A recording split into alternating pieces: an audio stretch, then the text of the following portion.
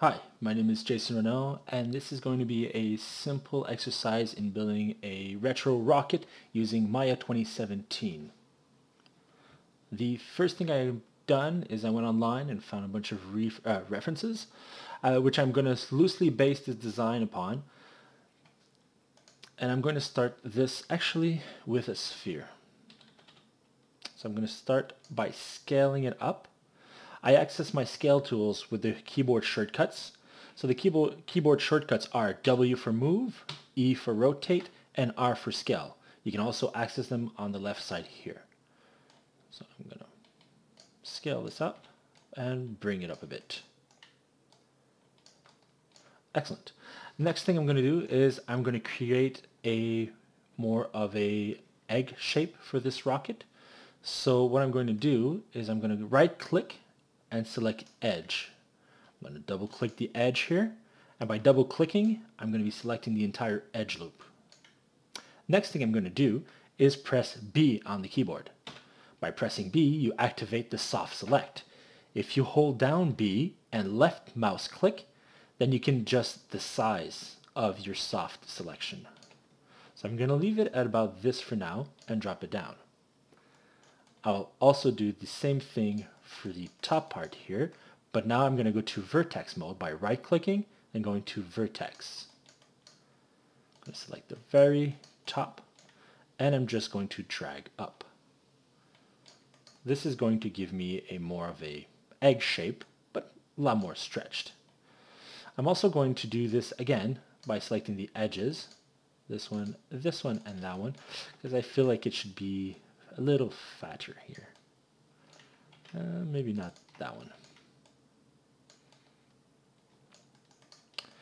And last thing I'm going to do is I'm just going to grab this one here and bring it back up a bit.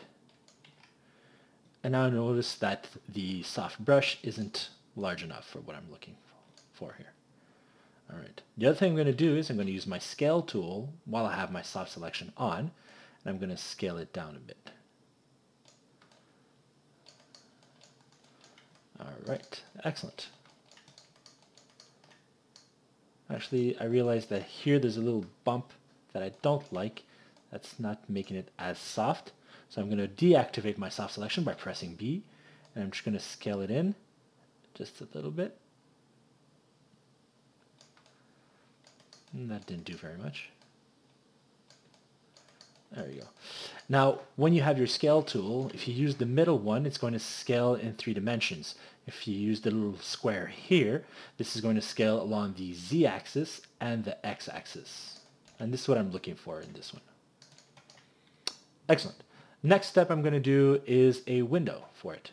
So I'm going to begin this window by selecting this tool here, this polygon here, which is the polygon pipe. And I'm going to scale it up a little bit. I'm going to move it out of the way. And I want a thinner edge on the window here. So what I'm going to do is I'm going to go to face mode, click the first one, and and shift double click the one next to it. This is going to select the entire edge loop. I'm going to use my scale tool, and again I'm going to use this square here instead of the middle one, and I'm going to scale it out. There you go. Now I'm going to move this cylinder pipe, and snap it by holding down X on the keyboard and left mouse clicking to drag it and snap it to the grid here. And I'm just going to snap it to there. And the reason for that is I'm going to place a bunch of bolts that go all the way around, and I want to make sure that the pivot point is right in the center. So I'm going to create the first bolt here by clicking the cylinder, and by pressing Ctrl A, I will have access to the channel box / layer editor. If I press the polycylinder 1, then I'll have access to the subdivision axis. So I'm going to click once on it, and inside my view, I'm going to middle mouse drag to the left until I drop it to approximately 5 axis. And this is going to do for my bolt. So I'm going to bring it in here, a bit, and using my R key, I went to the scale, and I'm going to scale it down a bit. Excellent. Now, next thing I'm going to do is I'm going to move the pivot point so I can actually duplicate special rotation on the window here. So to do this, I'm going to press D, which changes the manipulator here. And then by holding down X and making sure to click in the middle, I'm going to drag until I bring it to the center of this ring. I'm going to let go of X and press D again. There you go. Now, if I click Shift D, it's going to do a duplicate special. I'm going to bring it over a bit and then click Shift D again until I have the entire ring done. And there you go. And the last part for this window is I'm going to add the glass part. So I'm going to do this by clicking the sphere, and then I'm going to bring it in. Again, I'm going to hold down X, which is going to make it snap to the center of the grid. And by pressing R, I can scale the thickness of it. Now I think the glass is coming out a little bit too much, so I'm going to scale it down a bit. The other thing I'm going to do here is I'm going to delete the bottom faces since I'm not going to need them. So the way to do this, the easiest way to do this, is I'm going to isolate select here, my selected tool. So what you can do is if you select your sphere and click this, it'll hide everything else. The way to make everything come back is just to press it again. Now I'm going to go to face mode. I'm going to select this face. Again, shift, double click the one next to it, which will select the entire ring, and press delete. I'm going to double click the bottom faces, click delete, and I'm going to go back to object mode. Right click, object mode. I'm going to click the isolate select to see everything back again. All right, I think this is going to be good enough for my window right now. So I'm going to select everything here and combine everything by clicking this icon up here. Excellent. Now I'm going to bring it up and I'm going to rotate it. I'm going to bring it right in here and I'm going to scale everything down here until it looks appropriate for the size of the rocket here. Okay, that's looking fine.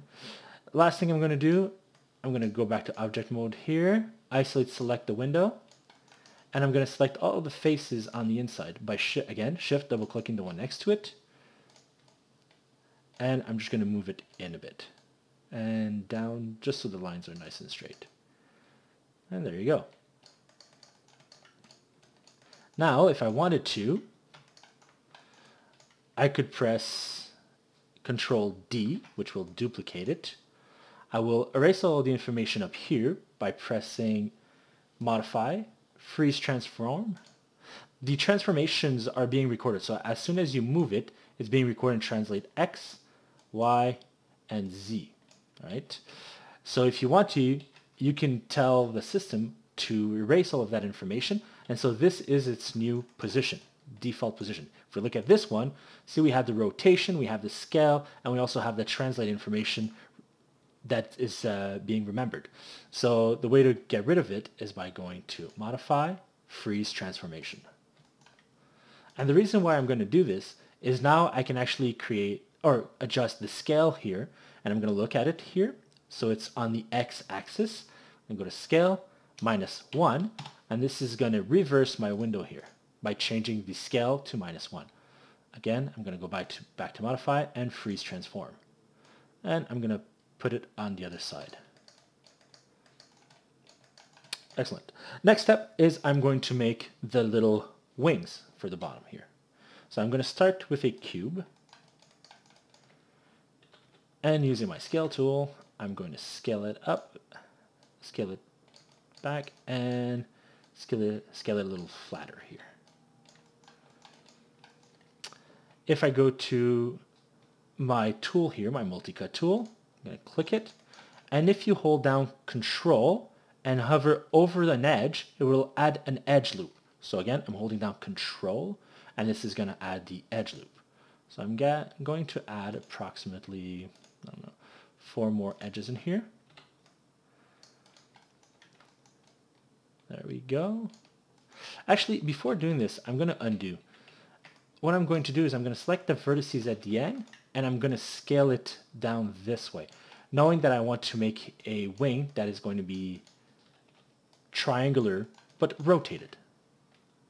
So again, using my multi-cut tool, I'm going to add by holding down Control, and I'm going to add the extra edges in here.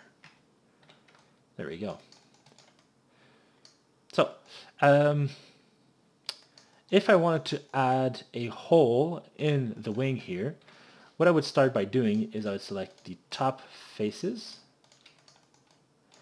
and then by holding down Shift and marquee selection everything, it's going to select everything else, and I'm going to press Delete. This way I'm going to start with a 2D shape here.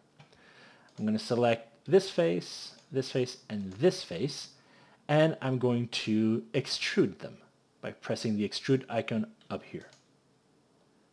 Now from here, I'm going to click once on the scale cube here, which is going to make the center one appear, and I'm going to scale this one down.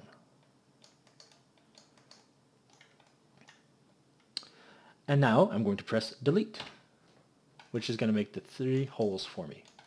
If I wanted to make it circular, I could have added an extra edge and manually adjust each one of them. There are other tricks, but I've also made another video to explain this.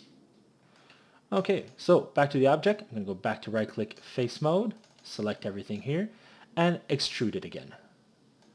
This time I'm going to extrude it upwards, because if I go downwards, all of the faces are going to be reversed. So I'm going to extrude it upwards and keep it a little thin here.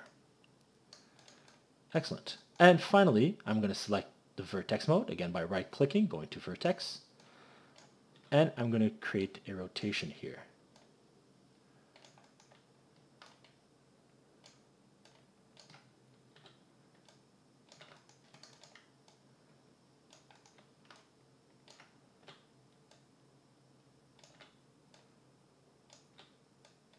So the way I did this, again, is if you select everything, then you can hold down Control and unselect the ones you don't need.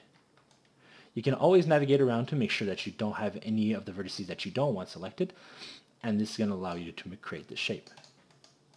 And there we go. I'm going to use this and rotate it 90 degrees in the X rotation here. So you can also go in here and type in 90, which is going to make sure that it's perfectly angled. I'm going to bring it up so that it looks like it's touching the ground here, and it's inside the rocket. Finally, I'm going to press the space bar to go to my 4 views. I'm going to go to the top view.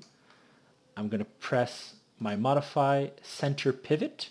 So earlier I showed you how to move the pivot point by holding down D, but if you wish to center the pivot, there's an option in your Modify menu, which is right here, Center Pivot. And if I hold down X and use the arrow, I'll be able to bring it up to the line here, but just along the Z-axis, as you can see down there. If I use the center one, then it would have snapped to the center of this grid.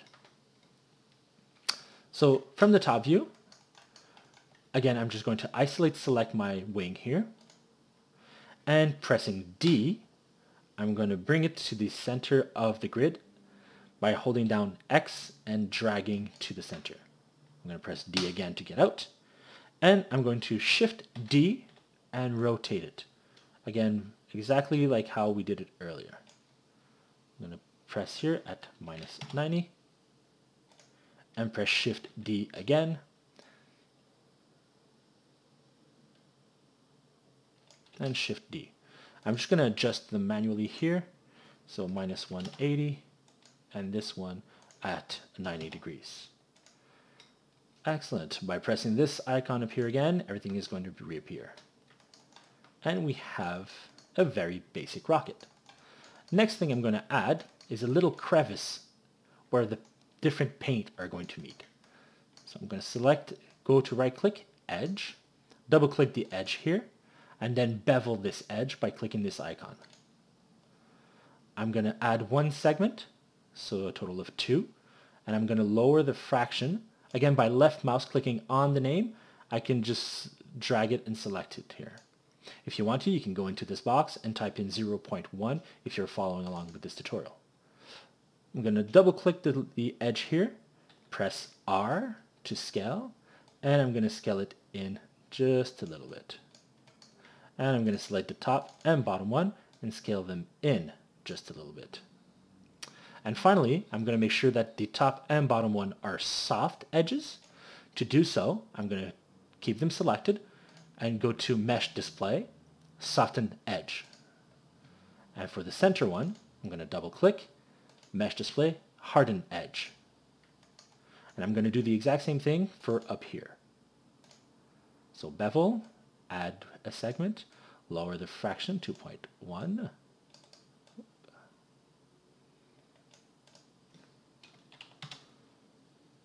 Double click the middle edge, scale it in.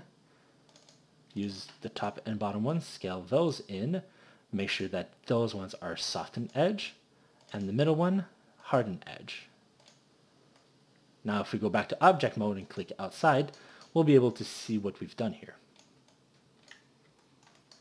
Okay, I'm going to adjust the tip of the rocket here just to make it a little pointier. So I'm using my scale tool and my move tool, my transform tool.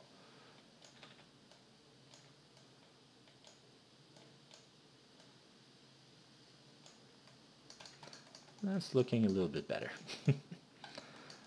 I'll admit, it's not the most beautiful rocket I've ever done here. But again, it's to teach you those simple techniques. And I think the last thing I'm going to do on this rocket here is I'm going to go down and give it a little fuselage.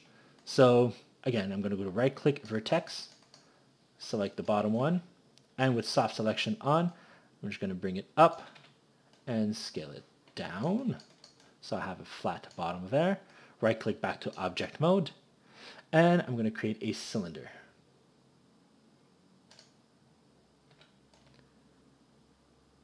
So if I go into my cylinder options, if you don't see this again, you can just press Control A, or you can access it by clicking this icon up here. So if you press on poly cylinder, you'll have all of its options in here. So in subdivision caps, I'm going to hold it and add 1, or 2 actually, so for a total of 3. And I'm also going to hide my grid here by pressing this icon. So I have 3 caps. So I'm going to go to edge mode, right click, edge mode. I'm going to press B since I'm still in soft selection. And I'm going to scale it out a bit. I'm going to select the middle edge loop. I'm also going to scale it out. And I'm going to select at least one of the inner edges. Because if I didn't and I tried to move it up, the center vertex is untouched and it will stay there. So if I select at least one and I bring it up, everything is going to come up with it. So I'm going to bring it up close to the top of the rocket here. I'm going to reselect the center here, Mesh Display Harden Edge. Same thing with this one, Mesh Display Harden Edge. And I'm going to go back to object mode, right click, object mode, click on it, and I'm going to isolate select the view here. I'm going to right click, vertex, select all of the top vertex, and I'm going to scale it in. I'm going to isolate select everything so I can see what I'm doing, and I'm going to enlarge the size of this fuselage. And finally, I'm going to go back to object mode and just scale it out until I reach something that's pretty crazy, like this here.